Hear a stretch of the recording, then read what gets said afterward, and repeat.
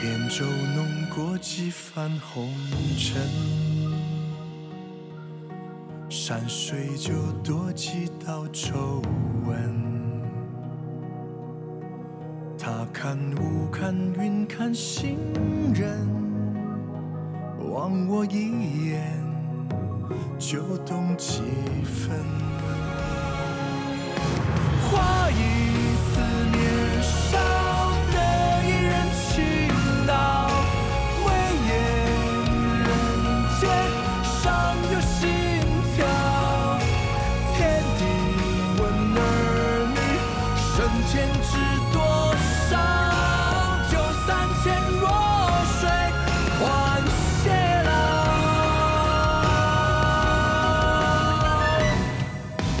人无常渺渺，凡事仍潇潇。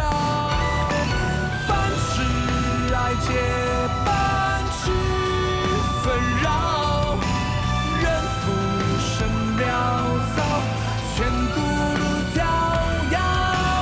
就3000繁华去偕老。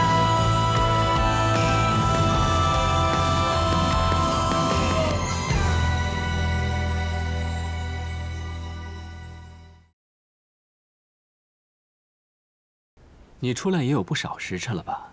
那许宣可还撑得住啊？哎呦，完了完了完了完了！我不管你是什么人，你要敢骗我，你就死定了！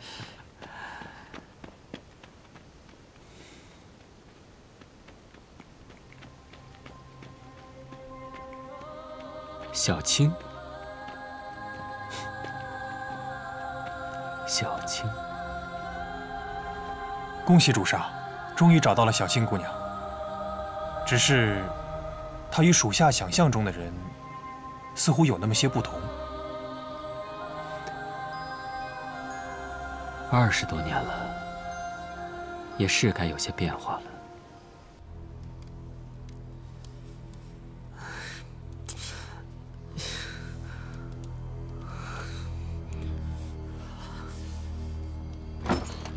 小辉，怎么样了？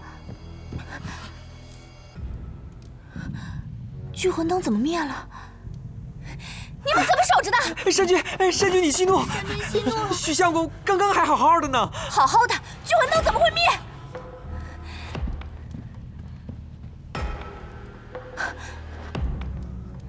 气息都没有了，我怎么跟小白交代啊？许宣，你醒醒，你不能死！你醒一醒，你醒一醒！山君，你是不是从黑山老妖那儿问到法子了？ 法子我是问到了，可是我怕有诈。关键时刻只能死马当活马医了。对啊，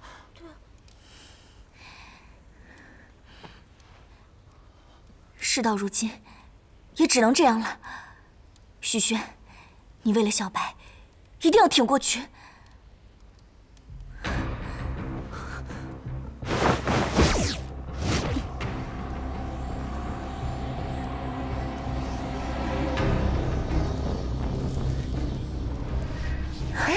着了！哎，山君，许相公有气息了。看来这个方法果然有用，我再加把劲儿，争取把你唤醒。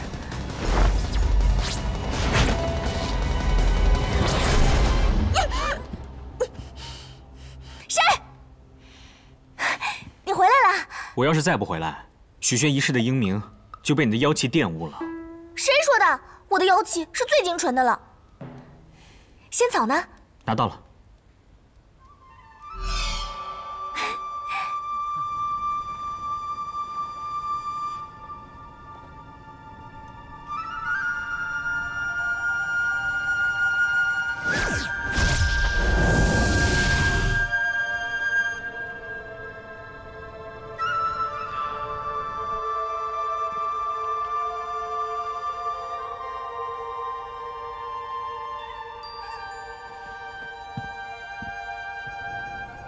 白夭夭最终还是盗取到了仙草，但这次白夭夭必受天罚。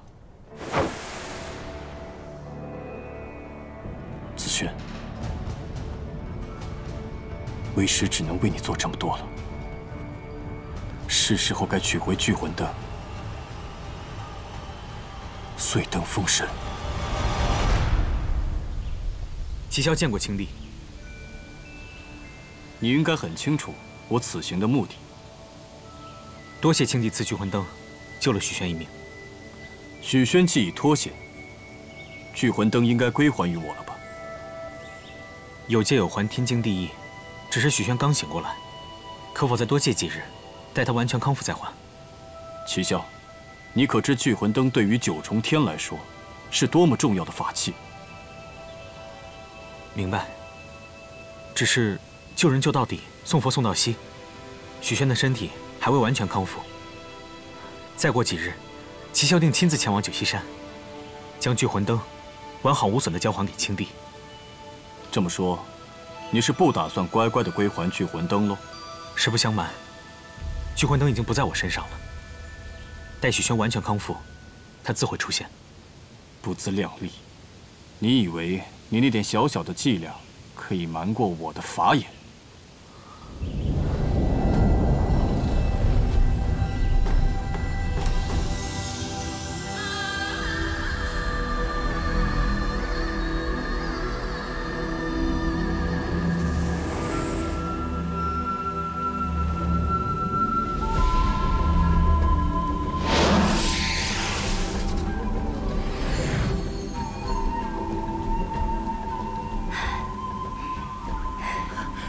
大功告成了，太好了！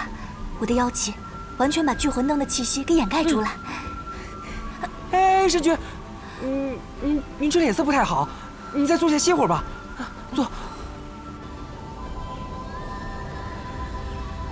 3界之内，居然完全感受不到聚魂灯的气息。看来齐萧是受人指点，有备而来。不知青帝可还有其他要事？ 自作聪明，你当真以为我找不着聚魂灯的下落？恭送青帝。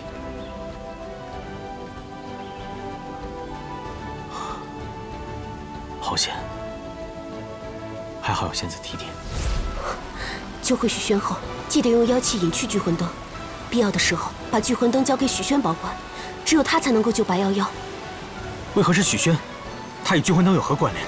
来不及解释了，你快走。 没想到青帝这么快就会找上门来，一时半会儿应该不会被他察觉才是。虽有仙子提点，藏住了聚魂灯，但是靠许宣救人，怎么想都不是上上之策。待我回寺中查探，看看能否找到通往九重天救人的办法。哎，给我吧，小辉哥，你去吧。 嘿嘿嘿，单君，这是新熬好的仙汤，您尝尝。嘿嘿，嘿嘿，怎么样？我没事，休息一下就好了。啊，好好好。单君，许相公明明已经醒了，咱们还留着聚魂灯在身边，难保不会夜长梦多。他乃是九溪山青帝的法宝啊！ 这要是怪罪下来，咱们可担当不起呀。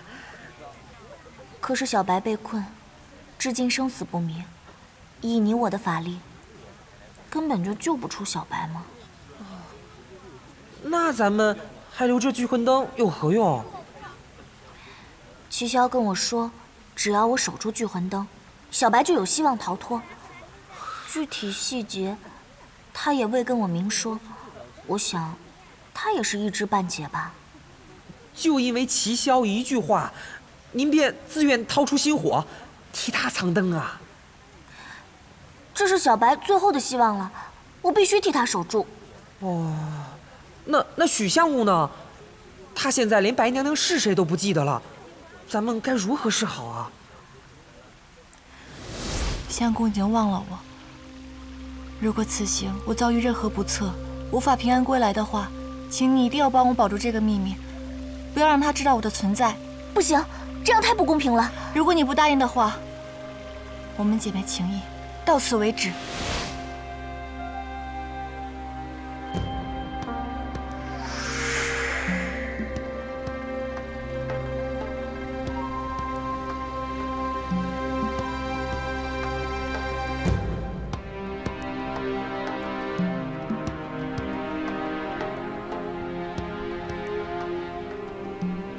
连冰镜都找不到他的下落，这个七霄倒还有些手段。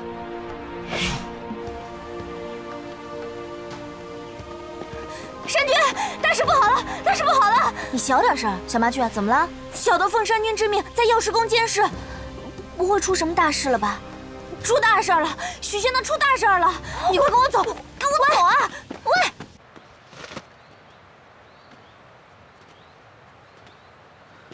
我这一觉醒来，发现我已经不是宫上了。清风，你来说一说，这件事我是不是该问问清楚？啊，这件事啊，大小姐不是已经跟你解释过了吗？您何必多此一问呢？那你的意思就是，因为我大病了一场，期间神志不清，以至于无法管理宫中事务，所以不得已将这药师宫托付给师妹的？对，没错，就是这样的。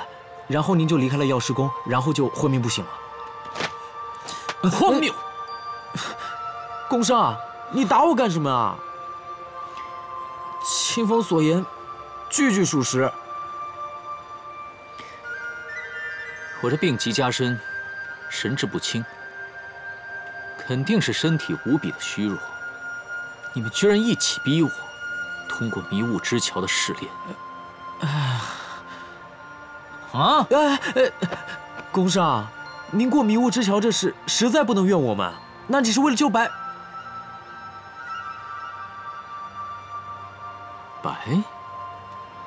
什么？不是，我的意思是啊，您是为了药师宫的声誉，我们拦都拦不住。您是多心高气傲的人啊，那整个临安府都知道。我将这药师宫交给我师妹是理所当然的事情，何须如此大动干戈呀？清风，你是不是有事情瞒着我呀？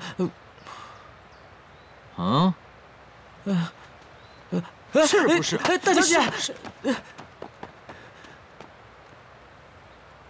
师兄有所不知，当日你病重，江湖中流言蜚语四起。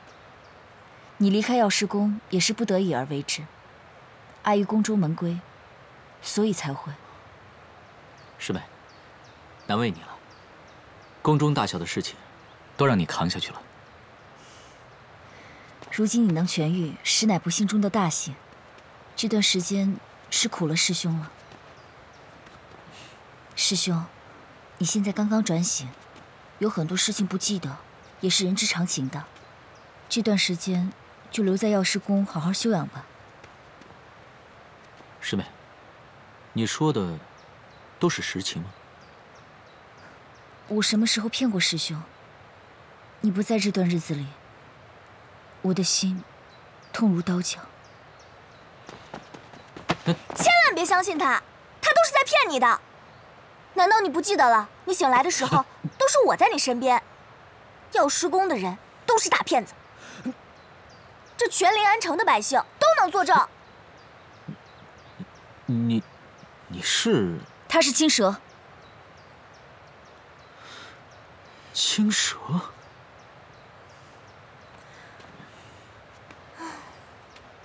你以为他忘了小白，你就能钻了空子吗？休想！你的那些鬼话，留着骗你自己吧。把尸体留下来！是他，我倒要看看他这次又要做什么。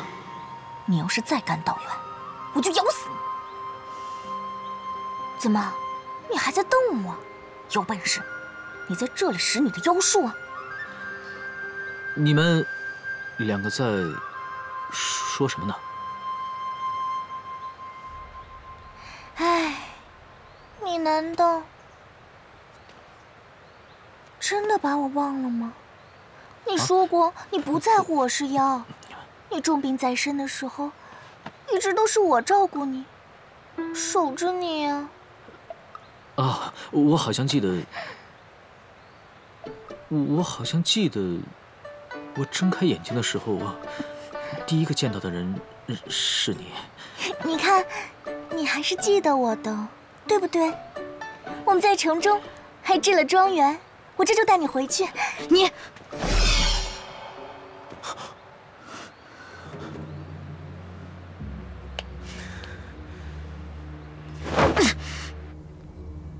能完全隐没聚魂灯的气息，一定是用了妖气。看来，和那条小青蛇脱不了干系。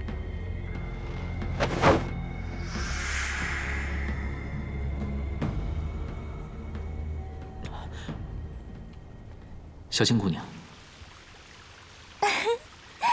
许公子，我生病的这段日子，是你一直陪在我身边，不离不弃。我们之间真的有真情在啊！难道你忘了吗？以前呀，我是一条小青蛇，是你救了我的性命，所以我不停地努力修炼，就是为了化作人形来到你身边，为了报恩啊！可我怎么记得，你曾经大闹药师宫，盗取库房的药材，最后被齐萧带走了？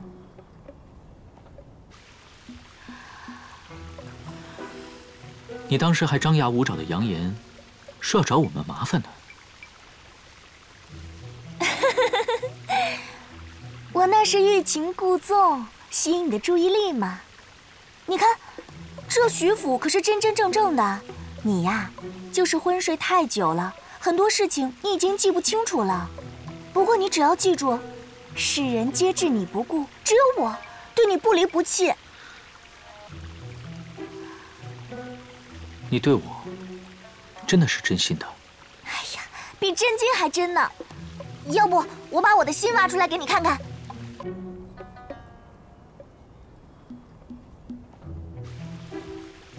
有一个办法，能证明你对我的感情。啊？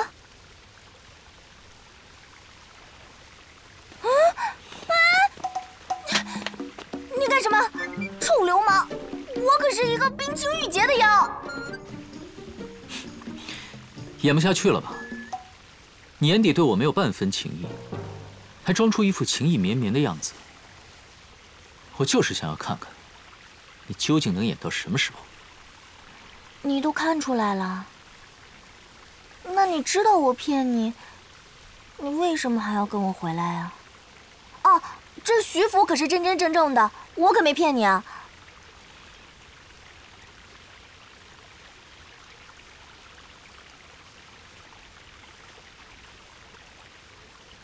不过有些事情太过复杂了，我不能跟你说实话。对了，你也别问我。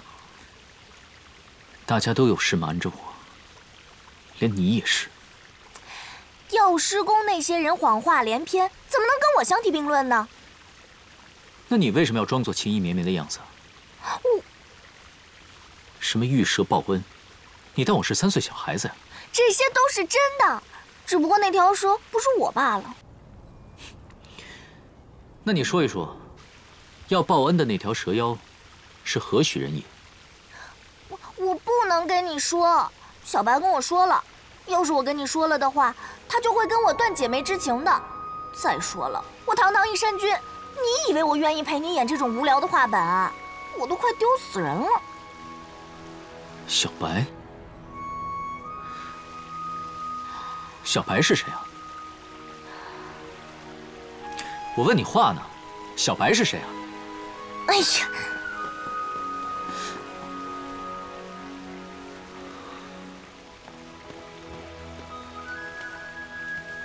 不行，我还是得跟许宣解释清楚才行。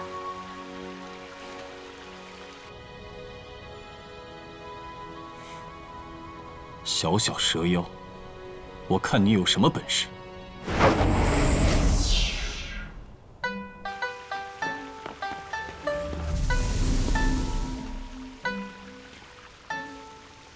怪了，怎么又回来了？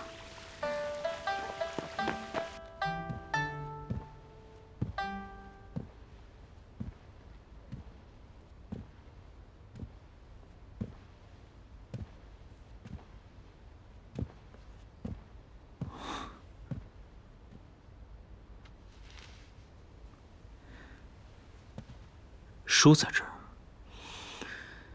看来那个小青，至少有一件事情没有说谎。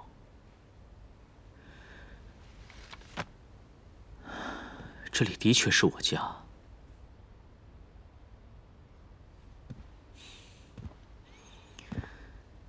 可这期间发生的事情，我怎么就想不起来呢？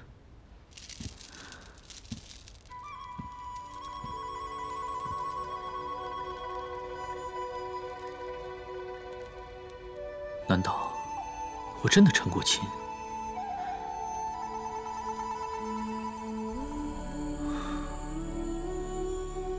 可我娶的人究竟是谁呢？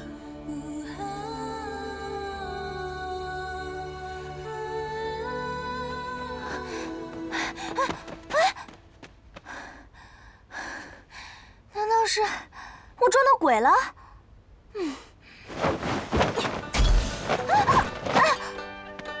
疼死我了！喂，什么鬼啊？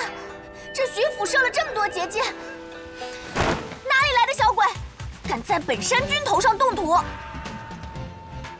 好歹我也是5帝之一，敢拿我和鬼相提并论。这小小蛇妖还缺乏调教，跟着白瑶瑶这么长时间，真不愧是一对姐妹。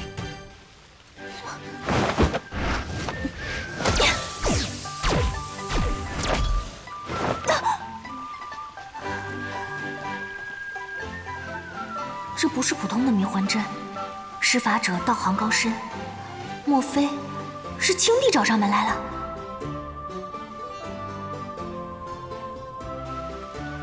这老狐狸肯定是他，说不定还躲在一旁看我笑。别以为自己是上仙就了不起，姐我有的是办法。哼！哎呀，今天天气真是不错呀。 不如在这儿洗个澡吧。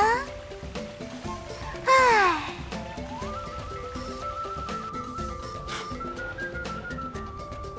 旁门左道，不堪入目。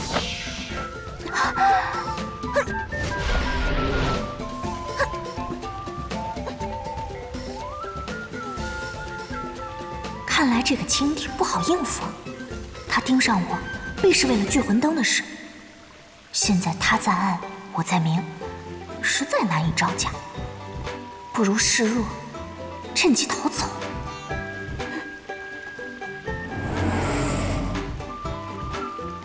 小妖知错，望上仙宽恕。小妖知错了。知错能改，善莫大焉。你之前提起的小白蛇是谁啊？糟了，子轩！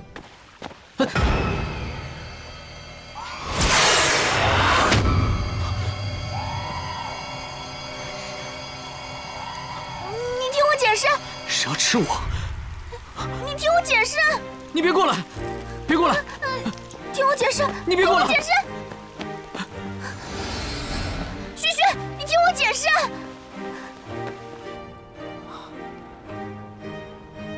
子轩，千万别想起什么，千万别想起什么。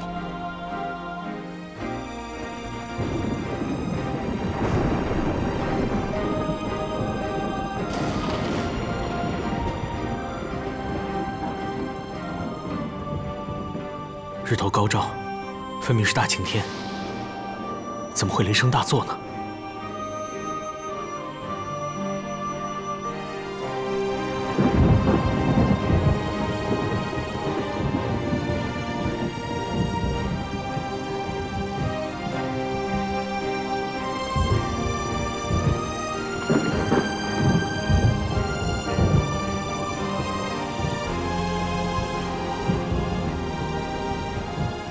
相公眼下是否一切安好？只要他能好好活着，便已足矣。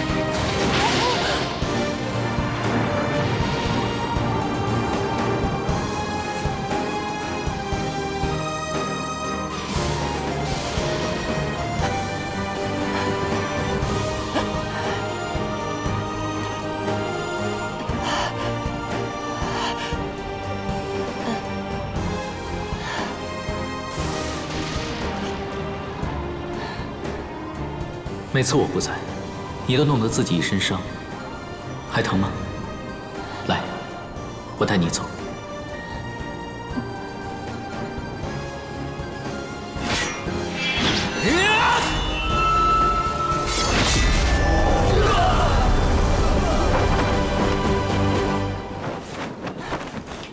我带你回家。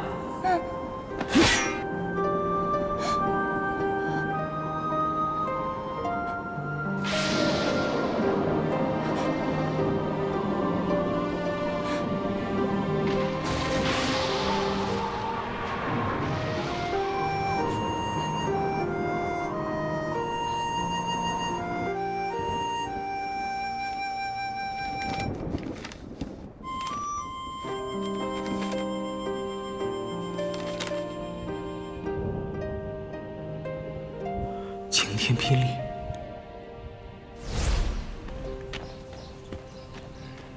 师傅。师傅，你还背着我偷藏稻香村的糖馒头啊？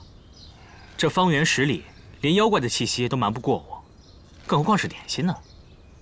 木屋尊长，小心遭天谴哦。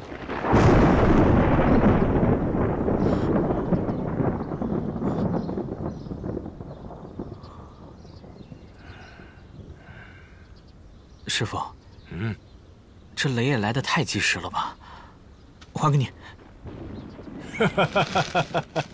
瞧你那没见识的样子，晴空烈日却雷声大作，怕是九重天上有人犯了戒，正受天雷之刑。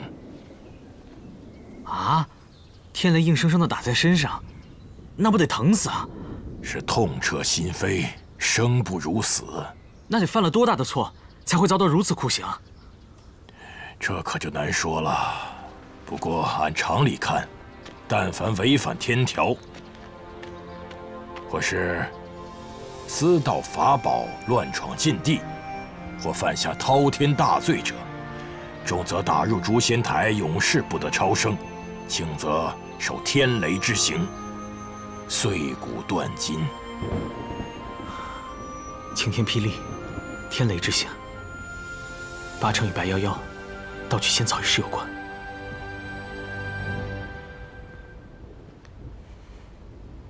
七霄，你怎么最近总是闷在这里，连个脸都不露啊？你身为大师兄，应该有所表率，给师弟们做个榜样。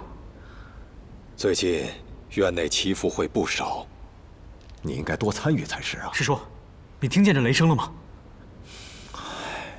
我又没聋，这大白天的，当然听见了。这是天雷，说明九重天上正在行刑。必有妖孽作祟，才会遭受天谴。那师叔，你可知道有何办法能化解天雷，替人承受这天雷之苦？你成天无所事事，怎么总去琢磨这些异想天开的问题呢？师叔，我没有开玩笑。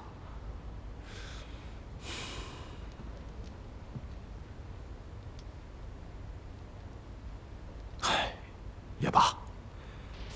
这样吧，苏堤旁有一处内湖，唤作明星湖。师兄在世时常说，那是一处风水宝地，与九重天的仙池相邻。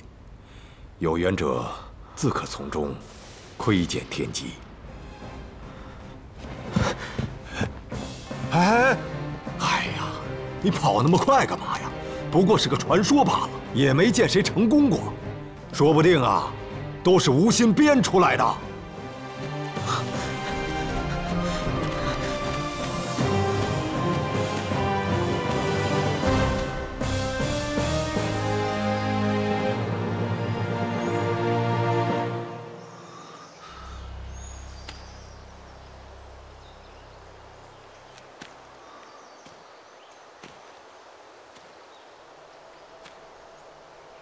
这里好熟悉啊！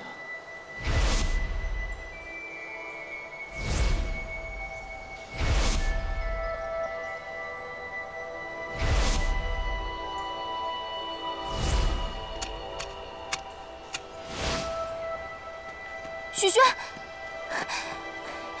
许轩，你别跑了，我不是故意吓唬你的，你听我解释啊！我好像想起了很多事情。啊？这些桃花是我为他种下的，这个陶偶是我为他捏制的。你想起来了？可他是谁，我却怎么也想不起来。我记不起他的模样，甚至连他的名字也忘得一干二净。但我心底的痛，却是那么的真实。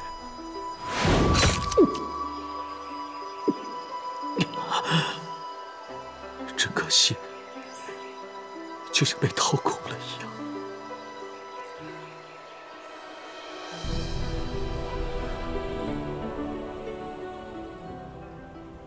连桃木剑都斩不断二人的孽缘，如此下去，许宣还真会想起白夭夭。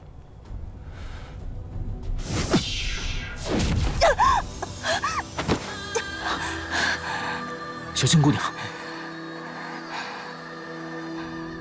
我必须先灭了你的心火，要尽快找到聚魂灯。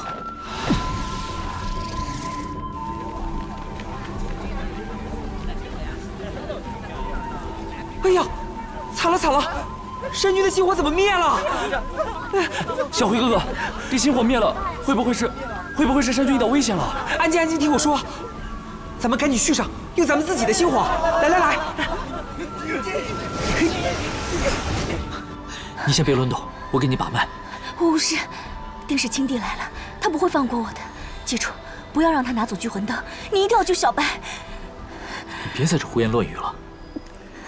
我现在带你回医馆吧。不好，他定是回洞府去取聚魂灯去了，跟我走。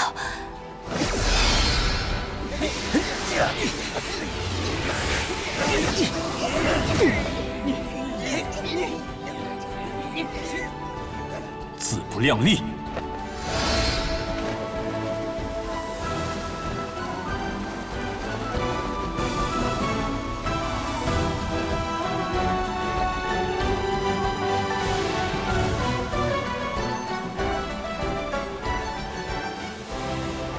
这就是师叔所说的明心台。希望传说是真的，否则白姑娘就真的无计可施了。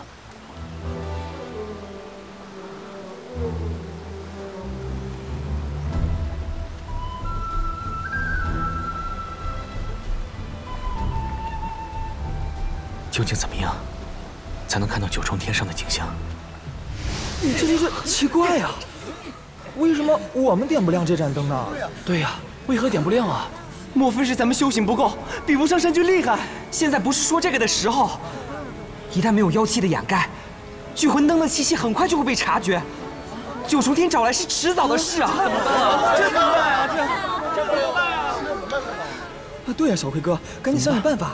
此地不宜久留，咱们快离开这儿，待找到山君再说。谁这么大胆？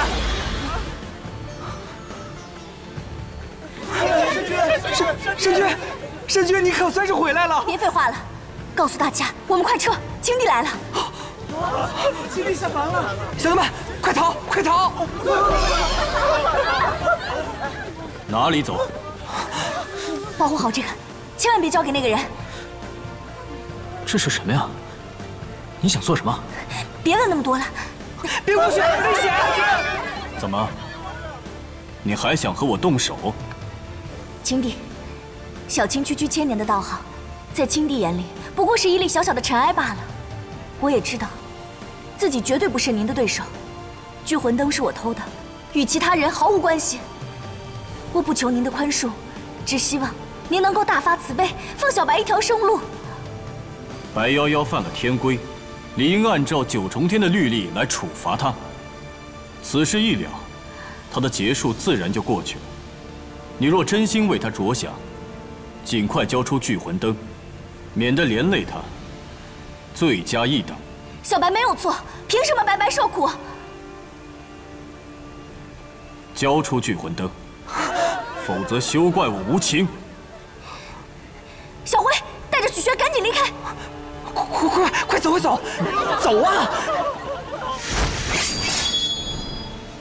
你这么做，不过是白费力气。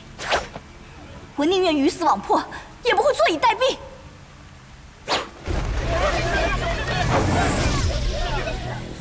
圣君，圣君，圣君，圣君，快点，快点！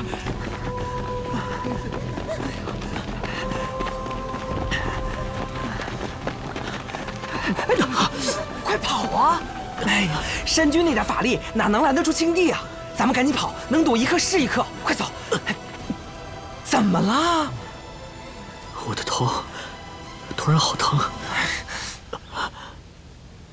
这盏灯，我好像在哪里见过，怎么有一种熟悉的感觉？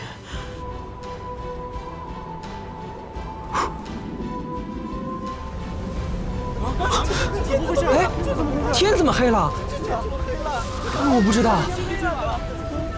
我也怎么办啊？怎么突然一下就黑了？是啊。你看，灯亮了，灯亮了。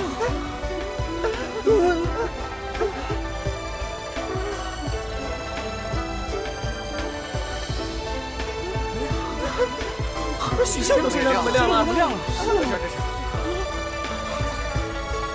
许相公这是怎么回事啊？这是啊。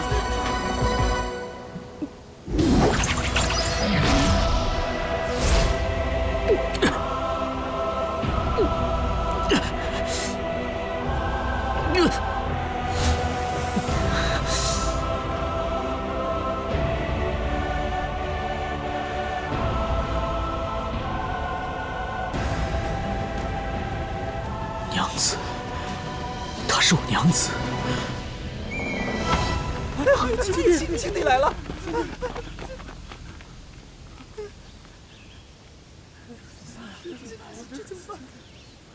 将聚魂灯还给我，这些不是你的记忆。那是谁的？这一切到底是怎么回事？放下吧，这一切都会过去。许宣，学会放手。你若是再执迷不悟下去，只会遭来更大的灾祸。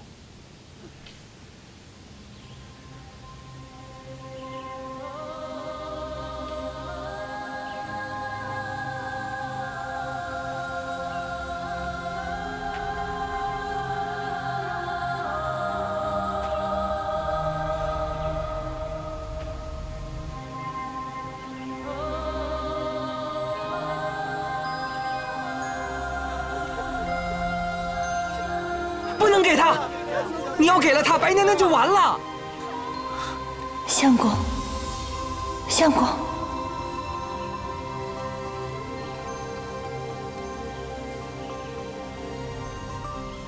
你真的忘了？你不该忘记的。你还记得白夭夭吗？还记得那条小白蛇吗？有朝一日，会有人打破这个灯。你要记住，在被打破之前，一定要将灯芯熄灭，你才能找回失去的一切。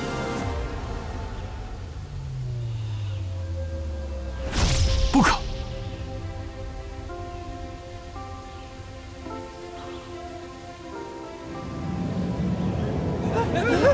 天怎么亮了？怎么亮了？亮了！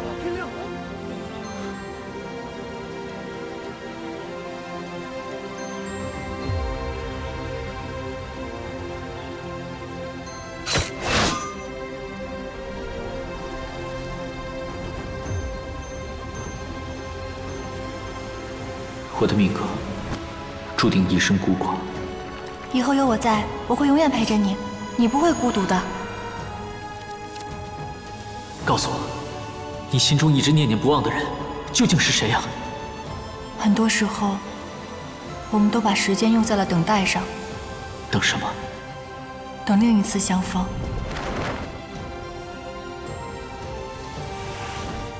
子轩是谁？只是有些事情你忘记了。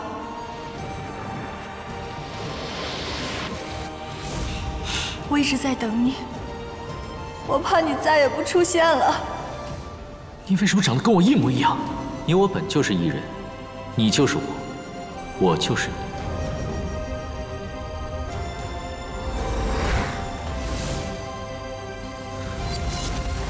桃之夭夭，灼灼其华。你的名字是白夭夭。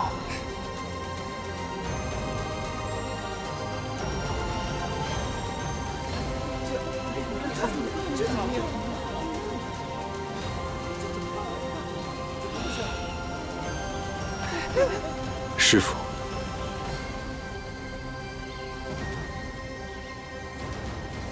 这个劫难真的是躲不过。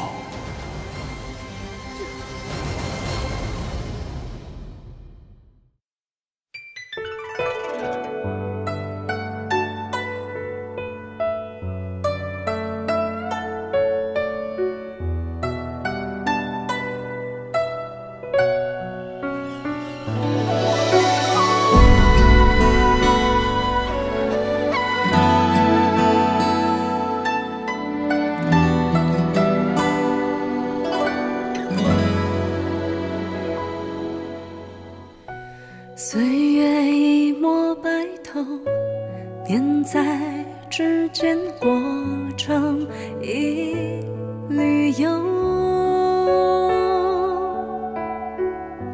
思念反复熬出记忆的愁，用时间围着火候。旧城有缕心流，旧梦仍在古城夜半游走，余光中倒映着你的回眸，锁成眉头的皱。